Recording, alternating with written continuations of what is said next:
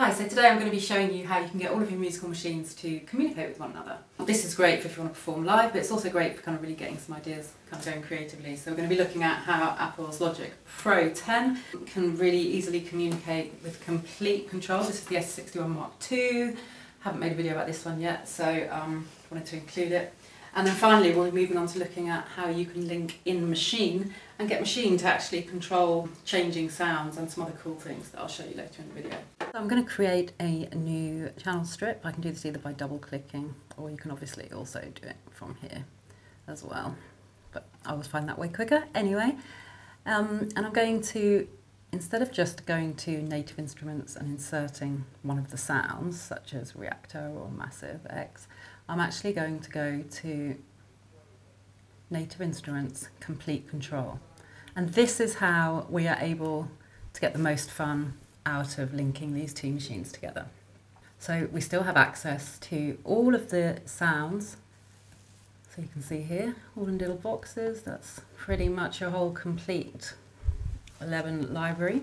And if you access the sounds this way, then you are able to, again, you can narrow them. So I'm looking for a synth pad, and I want a kind of deep pad. So you can see this little box here will be kind of narrowing the search to these sound criteria. And this is how we actually get to use most of the incredible functionality. So we can audition just by clicking or even using your cursor buttons. I always find is a quick way to do that. Now obviously you're hearing just one note, I think it's C, of all of these instruments. But you can see as I've chosen rounds, I now have rounds on my keyboard as well. Now obviously another way to do this is we can in fact go to the browser, and then we've got access in a very similar looking interface to the one you get on the computer, so you should be quite familiar with it even if you're just using the keyboard for the first time to control. And you can see I've got reactor selected, so I'm now just able to go through the sounds and it's auditioning those for me when I find one that I want to do. Select. Obviously you can use this keyboard on its own just as a MIDI controller. So you can link it up to Logic, you can play any of the Logic sounds, you can also then control and link any of the controllers. I actually made another video on that. I'll have this in here somewhere. So you know I said I'd done the other video about how to kind of set up any controller for any of these kind of knobs or dials. This way everything is mapped for you. So this is the beauty of complete control, that everything is preordained and mapped and ready for you, like an arranged marriage of music. Meaning you can get into some deep production really quickly, such as playing around with this cutoff filter on this sound, you know, without having to actually set up any of the controllers. And you can just straight away automate this into Logic, obviously if you've got your automation set to touch. So now let's have a look at the new cool functions. So I've got this cool art sound here.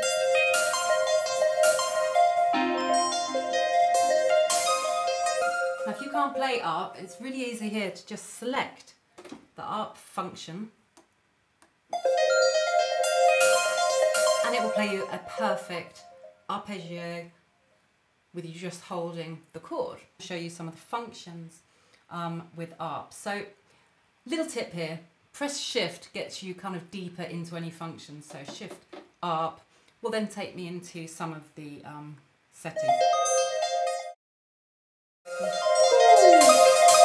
Super speed up that arpeggio, or I can do a triplet or something like that, but I quite like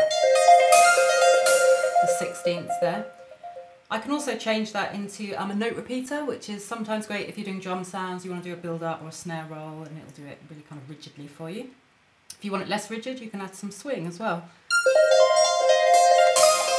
Sounds a little bit more human there with the playing. So this is a really, really cool function to kind of get creative really quickly. And it will record all those notes directly into Logic for you, so you can edit them in there if you need to. And obviously if you have problems with chords, and there's also some really cool functions as well, so if you can't even play music and you don't know about musical keys, there's some ways to really kind of help you and actually almost teach you as well. I can actually go to this scale function, and can you see now some of my lights are on, some of my lights are actually off. And that's because the lights that are on are telling me about the scale I'm in. So let's go in deeper to that again as well.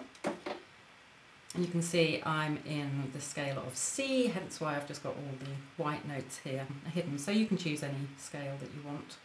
And it will kind of teach you how to play them essentially if you can't play them. So I think I was playing in G minor, so you can change into minor. There's some other more difficult keys there for you to advance into. And the key mode, you want to have that on mapped.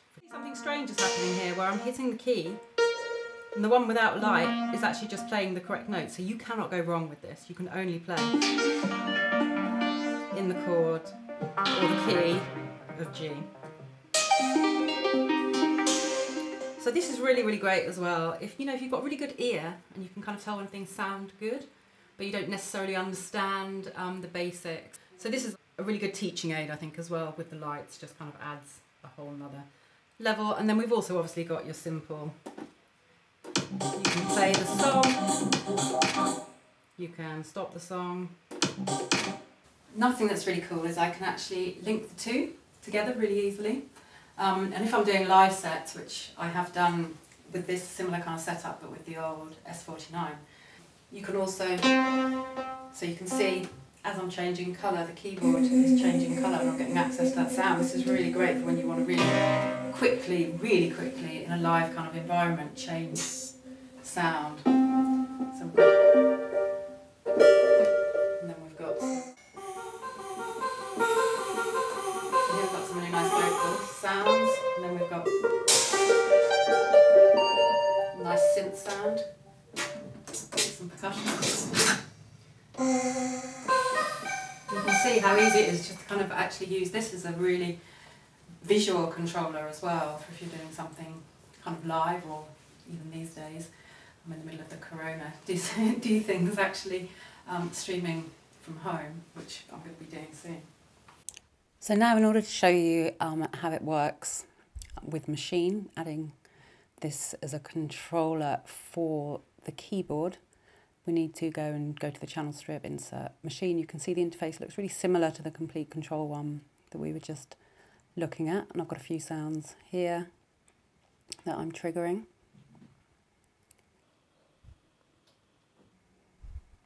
So now if we go to the top right here, we can see we've got a little button that looks like Maschine.